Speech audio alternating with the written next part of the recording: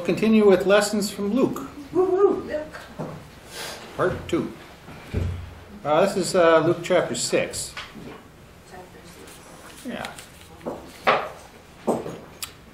Now it came to pass, verse 1, on the second Sabbath of the first rank, that's the first season of the holy days, that would be the last day of unleavened bread, pretty much, that he was walking through the grain fields, and his disciples were plucking the ears and were eating, after rubbing them in their hands. Some of the Pharisees said to them, "Why are you doing that which is not lawful to do on the Sabbaths?" Well, what were they doing that was so wrong in the Pharisees' eyes?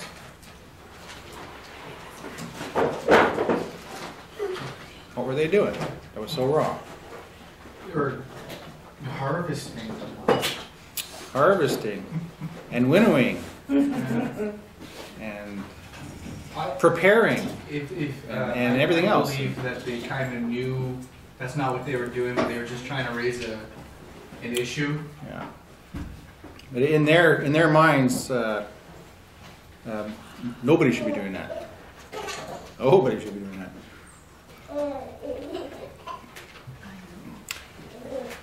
Was it legal for them to be in someone's field and plucking and eating?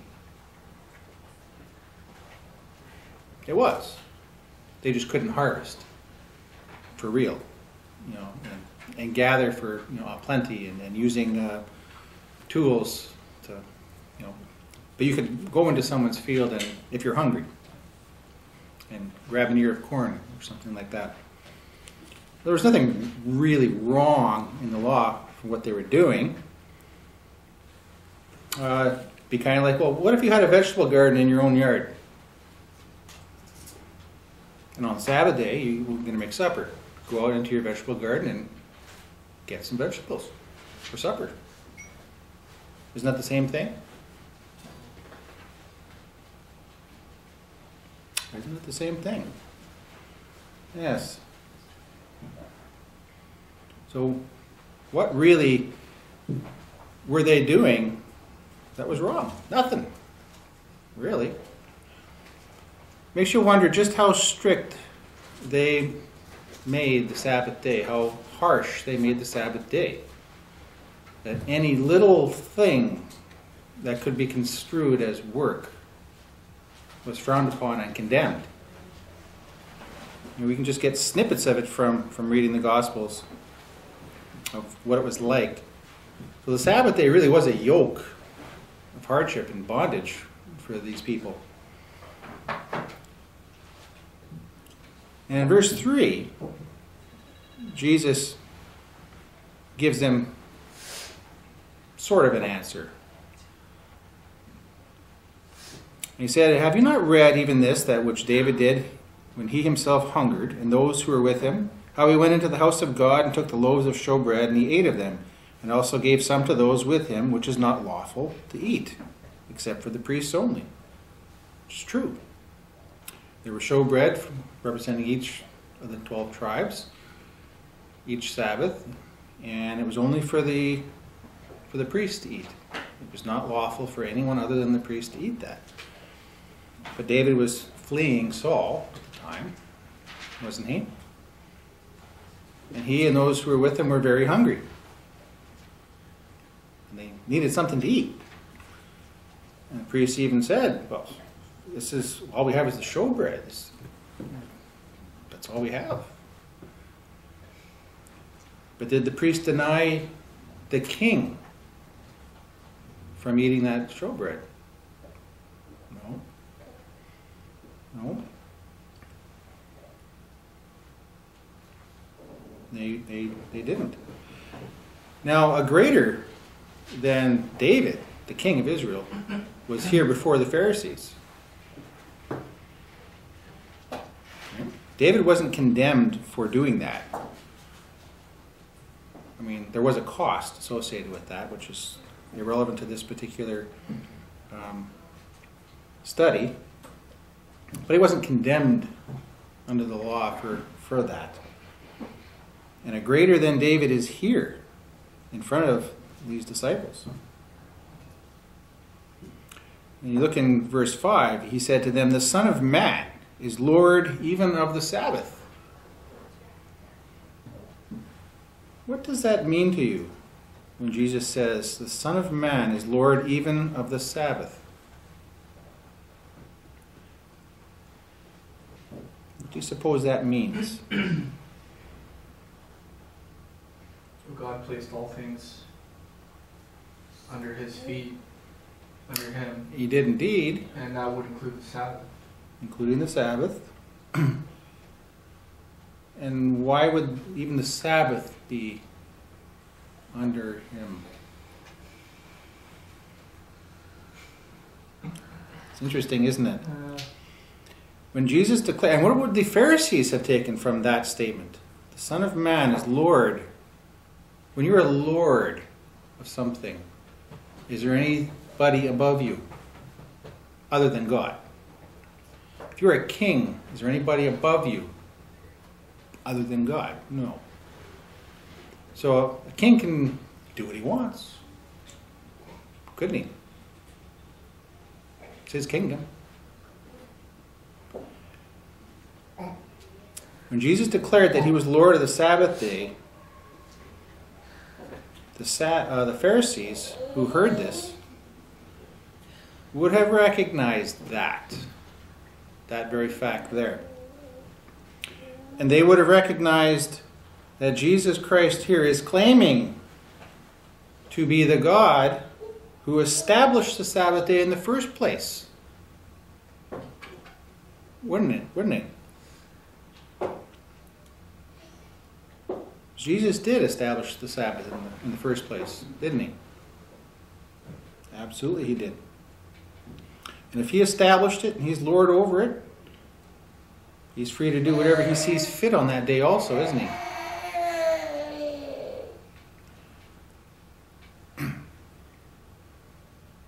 Something to think about. Now, obviously, Jesus never sinned. He never broke the fourth commandment. He never did. But he amplified the meaning of the Sabbath day by the many things that he actually did on the Sabbath day. Didn't he? Many things that the Pharisees and scribes thought were illegal, were breaking God's law. Jesus did many things on the Sabbath day that in the eyes of the leadership there was wrong. Was wrong. No. He firmly established right in front of them and all those witnesses there that he himself was Lord even of the Sabbath day. And in verse 6, we see another breaking of the commandment on the Sabbath day, we'll see, or the Pharisees thought. Now it also came to pass on another Sabbath that he went into the synagogue and taught, and a man was there whose right hand was withered. And the scribes and the Pharisees were watching him, whether he would heal on the Sabbath day, because that's such a bad thing to do, so that they might find an accusation against him. But he knew their thoughts, and said to the man who had a withered hand, "Arise and stand in the midst, so that all can see." Everybody. And he arose, and he stood in their midst. And Jesus said to him, or Jesus said to them, "I will ask you one thing. Is it lawful to do good or to do evil on the Sabbaths, to save life or to destroy it?" And after looking around on all of them, he said to the man, "Stretch out your hand," and he did so, and his hand was restored as sound as the other.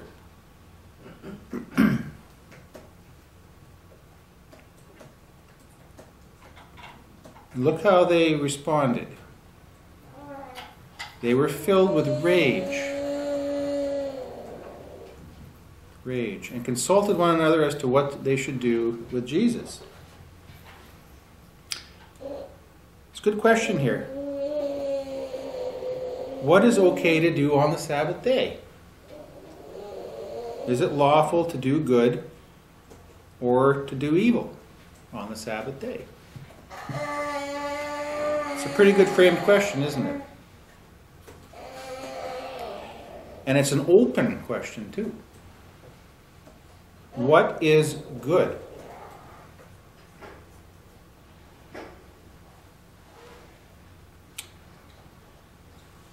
If you read the Bible, there's many references as to what are good and charitable deeds to do, and the way you behave among other people. So all that is good. So what is allowable on the Sabbath day, pretty much then?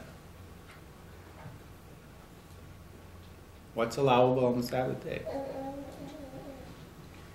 Everything good. Everything good.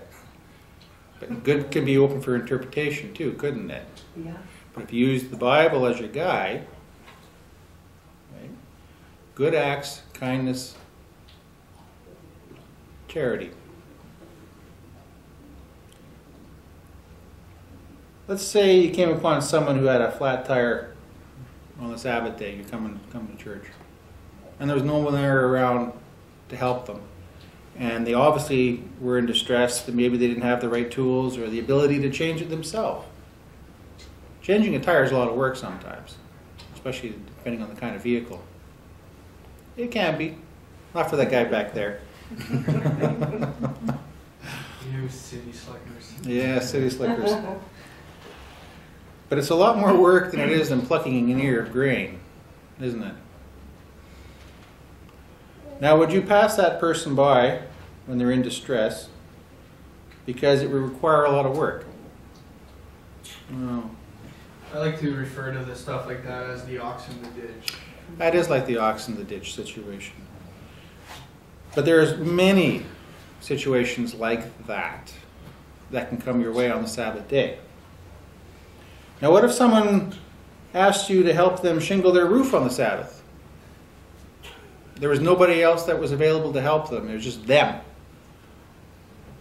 And let's say they're halfway through the job. It was going to be raining the next day. They knew the weather forecast was there, and they needed to get that roof shingled. That's a different situation, isn't it?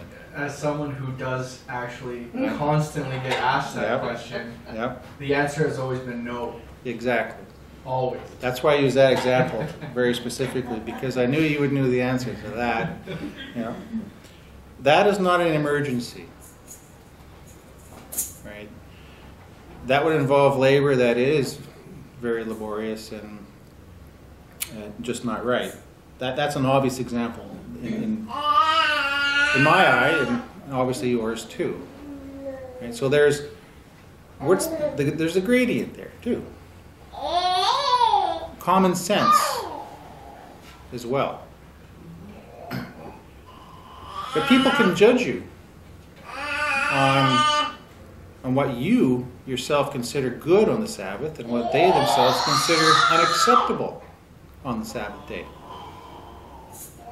And following up on the last couple sermons and studies, what do we say about judging others?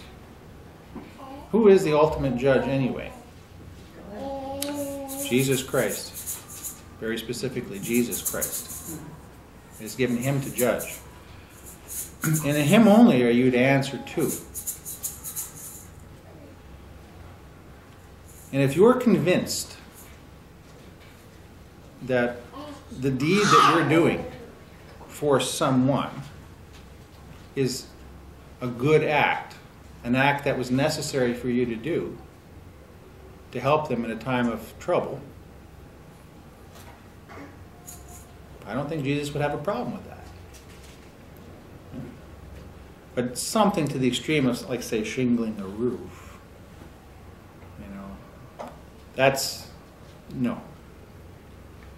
No, that's something completely different there. But many, many times you can be confronted with a decision that you may have to make on the Sabbath day. What's acceptable and what's not.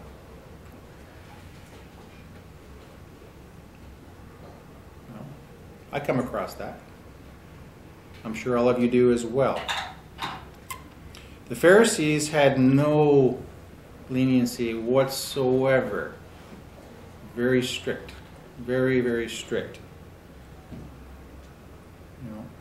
Even to the point that healing somebody was looked upon as being an evil thing. Healing somebody. I don't see where healing somebody could be evil. But they certainly did.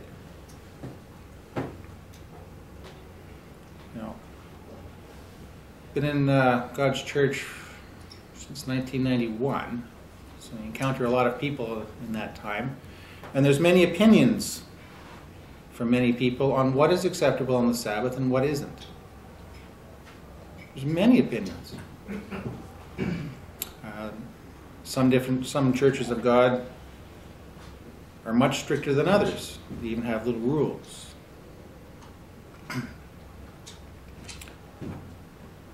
And that falls into the category of legalism, which is not spiritualism. It's not the greater spiritual intent that Jesus Christ again and again showed by the things that he himself did on the Sabbath day.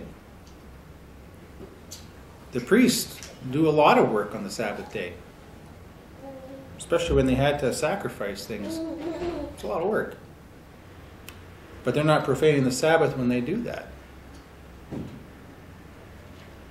No. What I'm doing here is work. It takes work to prepare it and work to do it. I'm not sacrificing animals, mind you. So, the Sabbath day can be a stumbling block. The Sabbath day can be a stumbling block.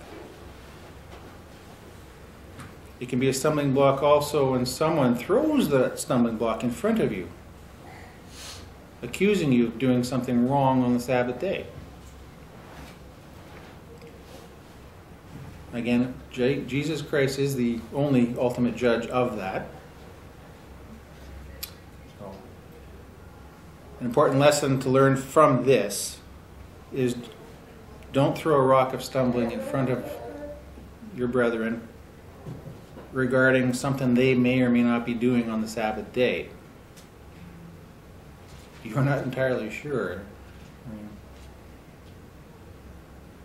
You got to be very careful about that. Now, why were the scribes and Pharisees so enraged with Jesus that he healed this man?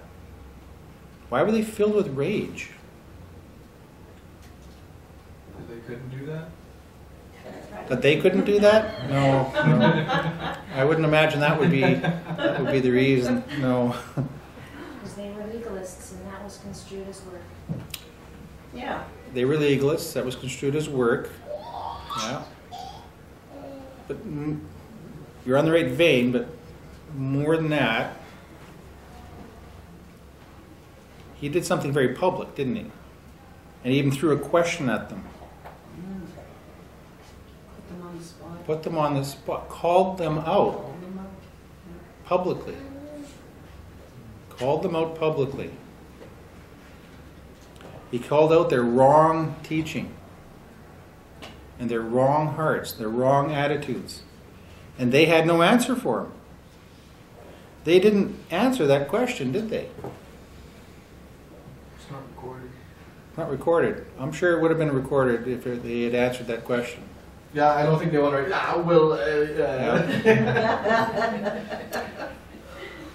It was a very public calling out, because he asked this man to stand in their midst, and he put them to the test. So he challenged their authority before the people and showed their error. What does it feel like to be challenged and to be shown your error, especially publicly? Has that ever happened to you? How do you feel? Embarrassed. Humiliated. Humiliated? You just want to crawl into a hole. Humiliated is a good response. Angered? That's the wrong response. Do you fight back to hold your stand? I'm right and that's the end of it?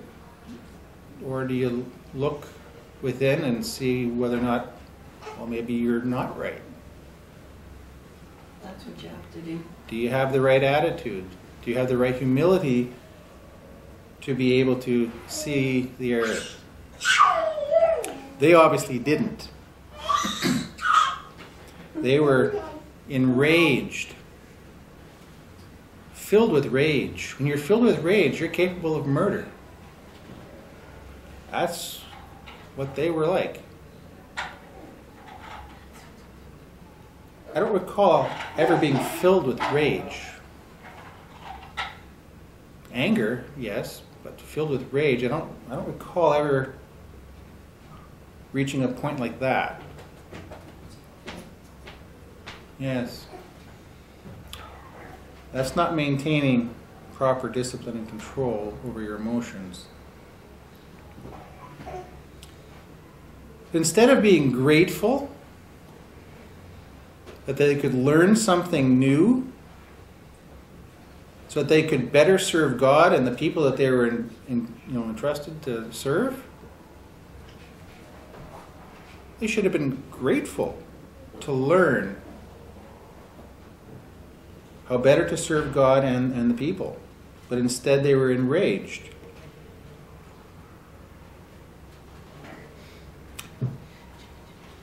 So that tells you a lot about the condition of the heart. And likewise, when we respond,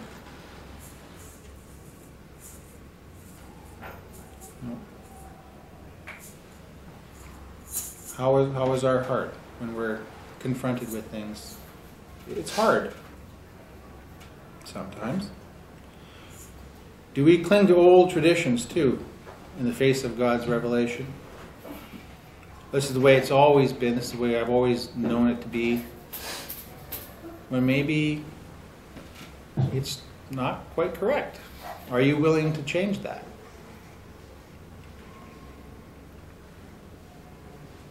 Well, a lot can be learned from that. Unfortunately, these Pharisees and scribes didn't learn any of that. But we can learn from it, and that is why it's recorded like that. Now remember we talked last time about how much Jesus spent in prayer with his Father.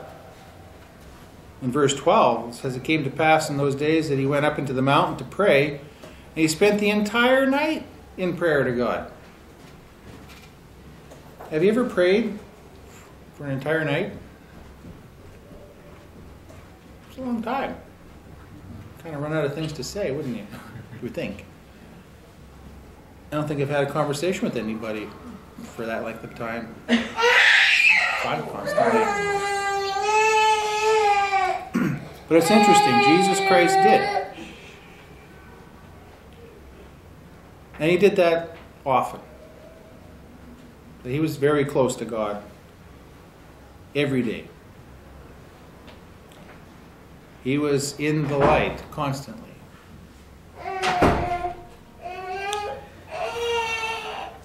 Let's go to verse 18. And those who were tormented by unclean spirits also came, and they were healed. Now, we read many times throughout the Gospels about unclean spirits being in people and being cast out. Jesus cast them out. The disciples cast them out. Where are these unclean spirits now?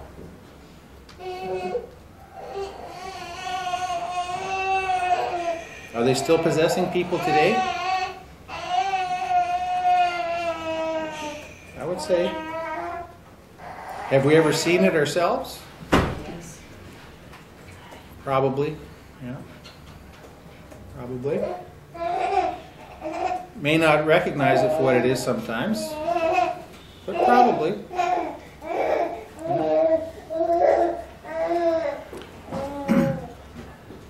Now, what is it like to be a Christian? Awesome. Awesome. Hard. Hard. Yes, awesome and hard. And rewarding and joyful. And sometimes you can feel discouraged from how you're received by the world too, right? And how should we interact with those around us that are not Christians? You're supposed to let others see. You're supposed to shine regardless of whether they believe or not. We're supposed to lead by example. Exactly. And from verse 20 to 38, it's kind of like a guide of many different instances and things that we encounter.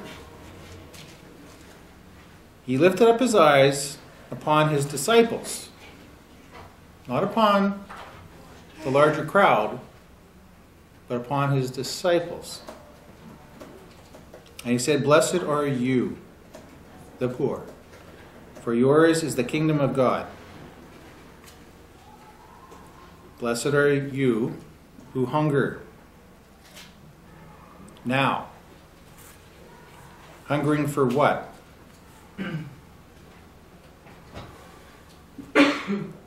Not hungering for food. It's hungering for God's kingdom. You will be there. Blessed are those who weep now. At the state of this world, pretty much. At all the unrighteousness that's going on. For you shall laugh when all unrighteousness is gone.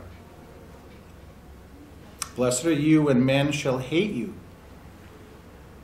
because you follow God, and cut you off, and reproach you, and cast out your name as wicked, because you believe in Jesus Christ. To be a Christian today is harder than 50, 60, 70 years ago, I would say.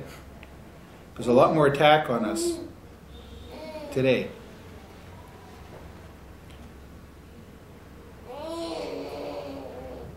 Don't be discouraged.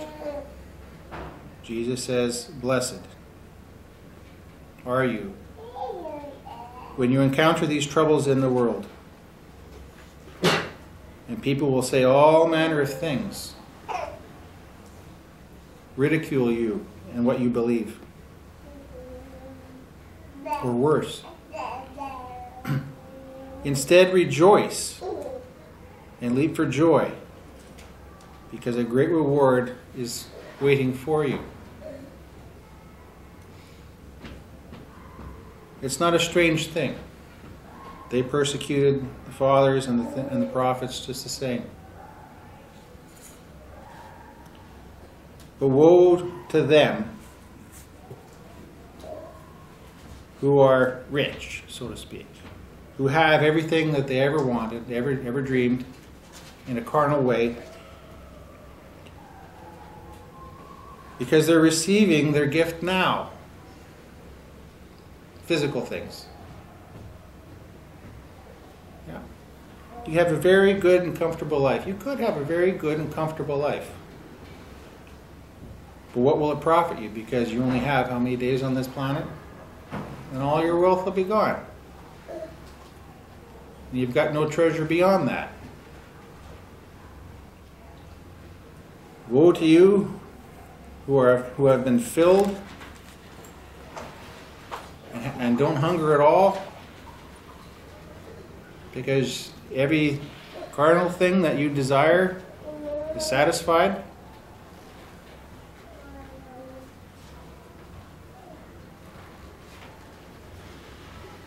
You shall mourn and weep instead of laughing. Because you really don't have anything. This life is too short. It's far too short. And it's a precious thing to receive the good things of God rather than the good things of this world. Sure, the good things of this world are fun to have. And it's nice to be comfortable. It's nice to be able to have a shower every day if you want. It's nice to be able to eat whatever you find in your refrigerator is full. And you can drink clean water and sleep under a roof that doesn't leak. And don't have to be worried about someone killing you tomorrow in a bomb or something like that. We are truly blessed in this world physically also. God takes care of our needs.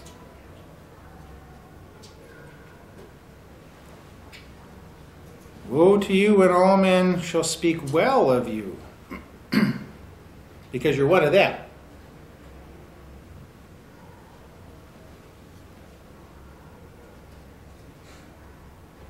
Their fathers did these same things to the false prophets. I say to you who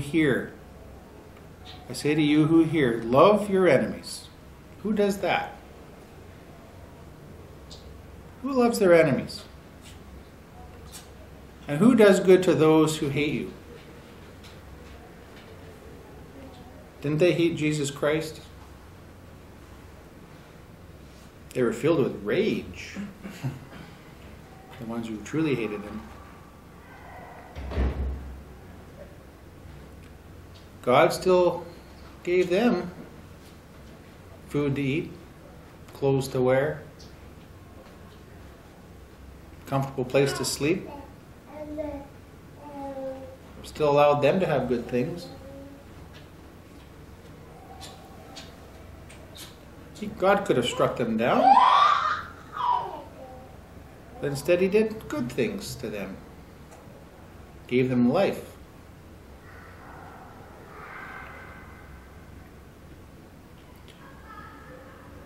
Bless those who curse you. And pray for those who despitefully use you. See, that's hard to do.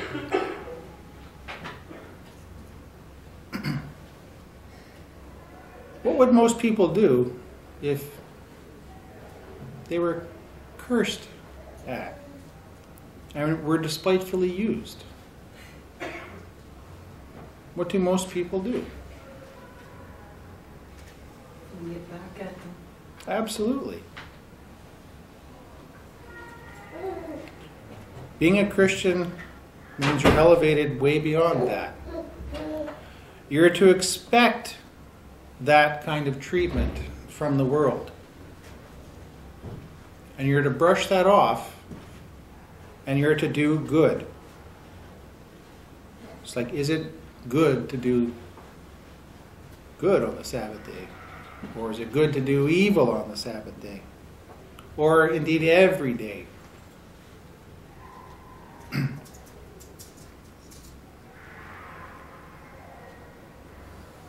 You come to something like, if someone strikes you on the cheek, offer the other cheek also. That's pretty bold. Does he really mean to turn your head and say, okay, hit me again?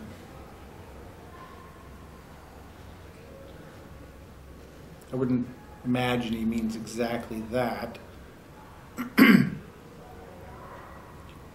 But you don't strike back at them. Unless, of course, they intend to kill you, then you have a perfect right to try to defend yourself, or a family member, for instance. It is not you, as a Christian, to seek vengeance or revenge against someone who does something like these things that are being described. Let God take care of that. And let the authorities today take care of that. If somebody was to mug you, you don't go and seek revenge on said person. The authorities do that. Find them guilty and send them to jail.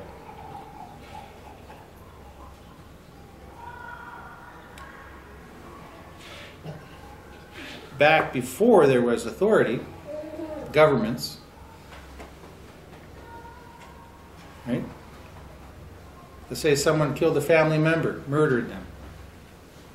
it was perfectly in their rights for a family member to go after that person. And there were cities of refuge that people could go to be saved from vengeance. But there weren't authorities in place at that time to take care of that evil thing that occurred. In this time when Jesus was speaking, there was. Do not seek justice on your own. Let the world's systems do that, and let God, in the end, do that.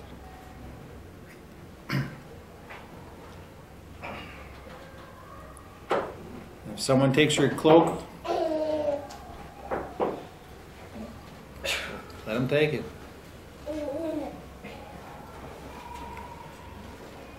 Instead, this is how you should be. Give to everyone who asks you, if you're able to. If you're able to, yeah. And if anyone takes what is yours, don't ask for it back. In other words, if you lend somebody something, for instance, it's okay to hope for it back, but you may not get it back. You may not get it back, whatever it is. Don't go confronting said person and demand it back. Remind them maybe, oh hey, remember I lent you such and such? You still got that? Yeah. But don't confront and demand said item back. Exactly as you would have men treat you, you do the same. How would you want to be treated? Even treat your enemies like that. Do good to them. Do good to them. You don't have to hang out with them, associate with them.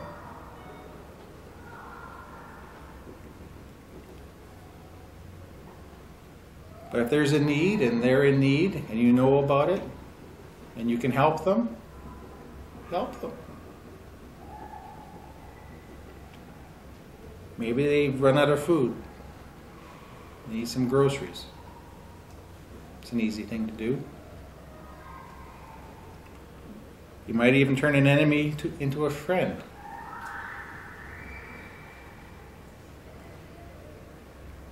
How do we come to repentance anyway? By being made aware of our wrongdoing and becoming humbled. Doing good to someone who is not in a repentant state could help bring them into a repentant state. You don't know.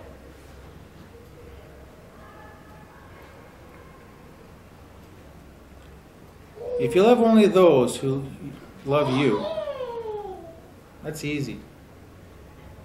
That's easy. It's harder to love those who can't stand you.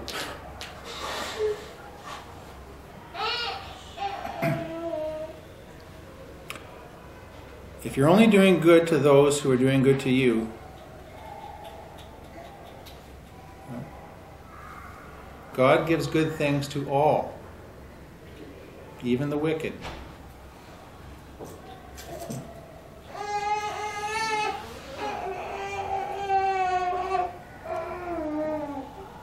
Love your enemies, do good, lend, hoping for nothing again. That's the right attitude. And that will lead to a greater reward for you in the end.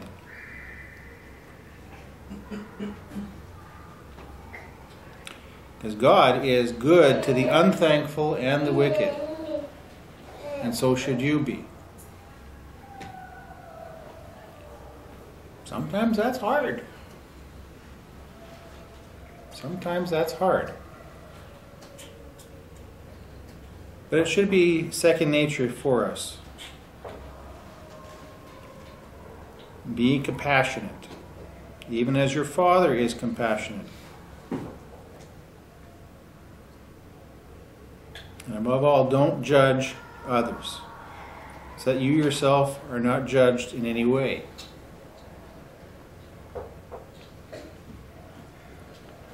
Don't condemn others,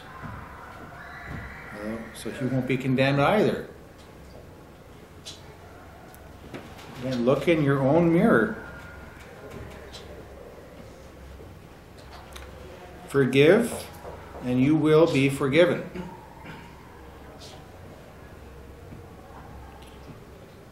Give freely and generously, and it will be given to you. Good measure, pressed down and shaken together and running over, shall they give into your bosom. For with the same measure that you mete out, it shall be measured again to you. Give generously, live compassionately. Live with forgiveness in your heart. And these things will be shown upon you by God.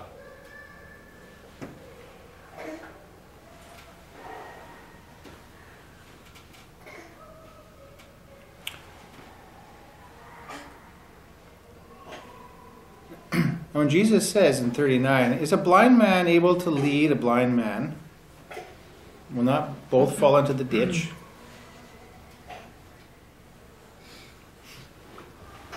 What does he mean by that?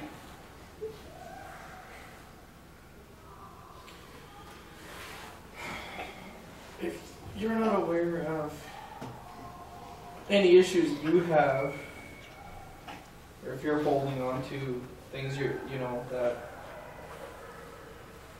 not making sure you're right, you're living the right way, how can you show others how to live that way? Yeah, if you're not living the right way too, how can you show others to live the right way? Yes?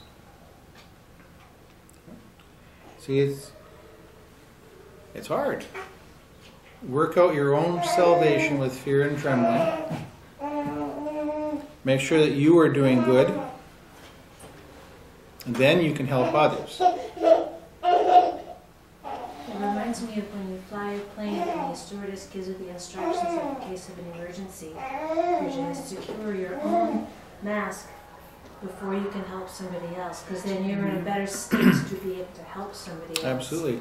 And it's that same spiritual readiness as well. If your heart is right, your heart and mind are in the right place to be able to help somebody else.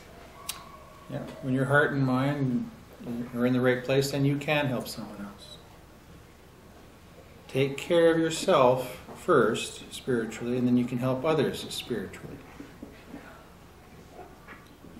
Because you are not above Jesus Christ. The disciple is not above his teacher. You are not above Jesus Christ. Jesus Christ was righteous in all ways. And he can and will judge us righteously. So if you know this, happy are you. And everyone who is perfected, everyone who becomes like Jesus Christ, will become like him, which is the teacher. Until you become that way, we're going to be perfected one day. And then we will be like the teacher. Right now, we're just the disciples. Right now, we're just the disciples, working towards being a teacher. To get that PhD, so you can stand before others and teach them.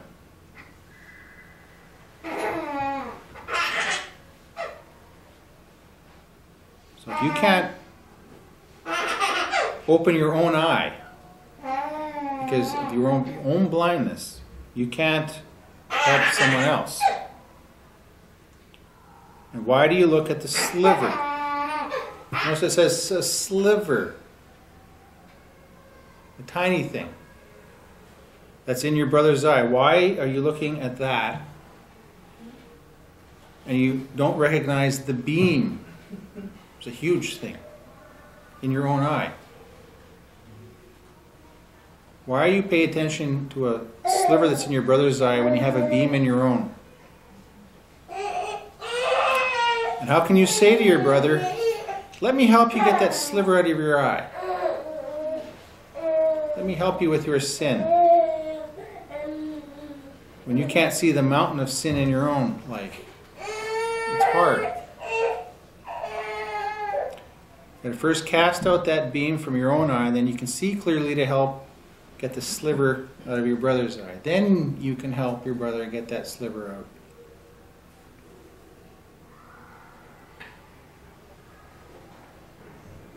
That's a hard one for Christians too. This thing about judging each other. Why do churches break up? Why do people leave a church group? Is it because of the doctrine? Or is it because of the relationships of the people in the group?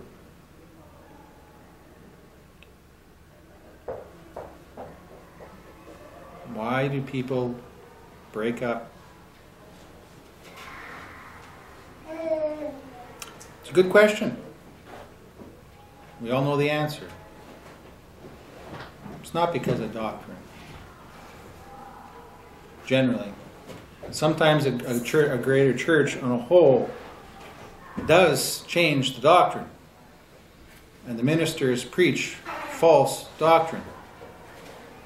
And usually churches that do that, there's a great falling away. There's many that leave. I'm not referring to that.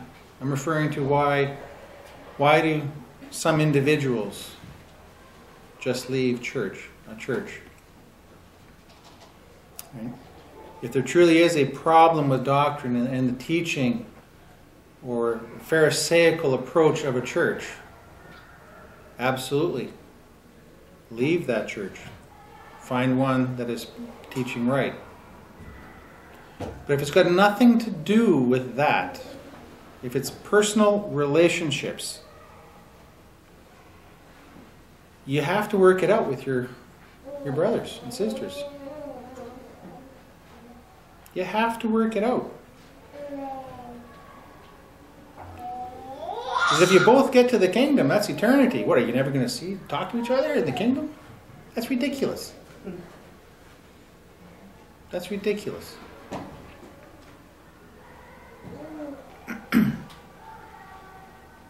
Let's go to verse 46. I want to just look at that. Why do you call me Lord, Lord, but you do not practice what I say? What's the key word there? Practice. Practice. No. Practicing means you're not perfect at it. Practicing means you can make mistakes as well. But you're trying. You're trying. You're trying to practice what Jesus said, which means doing. Which means doing. All the things we talked about earlier in Luke 6. Of how we need to interact with the people in the world. And with our fellow brothers and sisters. If you are practicing what Jesus has showed us,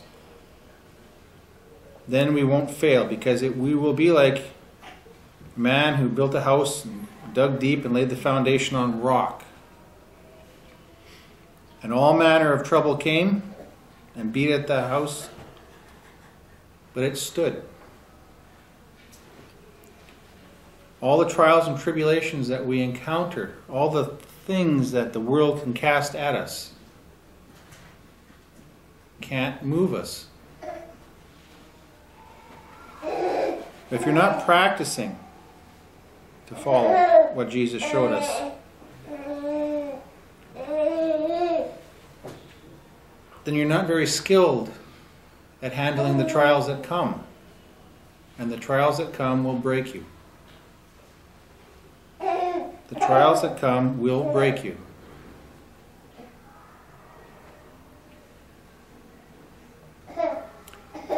How do you become a professional at anything? You do it for a living. Which means you do it for a living. You have to do it on a regular basis. Yes. How do you become a professional Christian? Do it for a living. You do it for a living. Look at it that way. Are we professional Christians? Or are we still in school? Oh. It is both. It is both. Yes. As a Christian, you can still be in school as a disciple to the teacher, but you can also be practicing it as a professional. Consider it continuing education. It is continuing education. Yeah. I have continuing education in my career all the time, always learning. And they call what I do practicing. I practice what I do. And I'm considered a professional. But what I do is called a practice. Yes, because I do it all the time. And I've been doing it for 22 years. Yep, 22 years now. So I'm pretty good at it. You're still practicing. But I'm still practicing. One day you'll get better. Because one day I'll get better. Yes. One day I'll get even better than I am today. Yes. Yeah. It takes time to develop skill. It takes time to develop skill. It takes time to become a skillful Christian. To be able to have meat instead of the milk. You can't be on milk forever. You can't be on milk forever. You have to move on to the meat. And you can only do that by practicing every day and growing every day against the world, which is an upstream battle like those salmon spawning, going up the waterfall. I don't know how they do that. You ever seen that? It's incredible what they can do. In Penticton, we saw that. Do you remember that?